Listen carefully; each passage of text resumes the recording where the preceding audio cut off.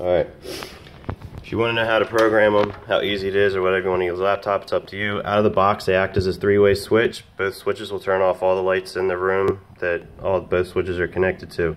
In order to program it, since both of them come out of the box as channel 1, you want to put just one of them on channel 2 to make things easy.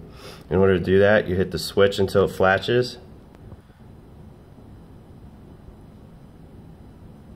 It's flashing once. You're going to B side programming, so you hit it again until it flashes. Hit it 10 times. Wait for it to flash. Hit it 2 times. And that's done on the switch. Then you go up to the corresponding power pack. Do the same thing more or less. Hold the button until it flashes. You're going to B side again, so hit the button again until it flashes.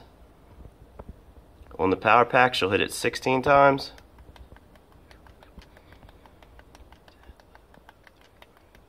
Wait for it to flash. Hit it 2 times. And that's it. Let it cycle through.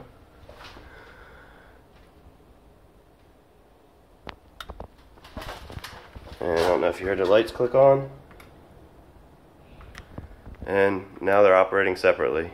That's all it takes to program them. So 1.5 minutes is what it took to do this one. If it's just 2 switches, then it's that easy. If you have more, I guess your laptop might prove better. Hope it helps.